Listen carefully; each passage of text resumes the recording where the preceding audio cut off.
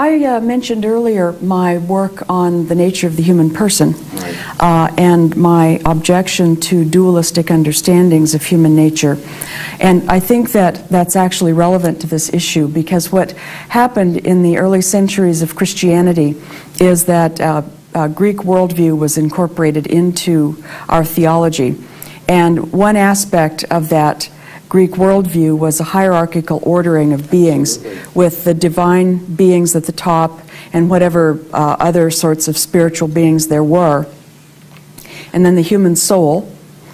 And then there's the great ontological dividing line, and the human body goes below that, and the animals and the plants and the inorganic matter. So it's a worldview that makes a very sharp distinction between the spiritual and the material.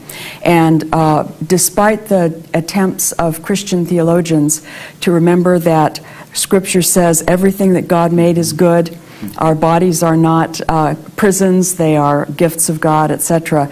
There still has been that Greek tendency to give primacy to the spiritual and denigrate the physical.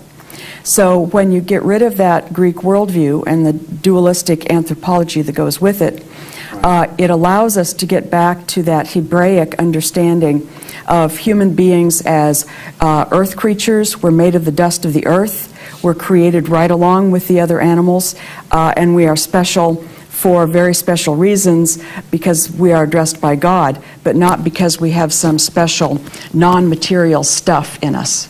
And if we had kept that perspective of our relatedness to the rest of the world throughout the 2,000 years of Christianity, I imagine that the physical world would have been treated much better than it has been.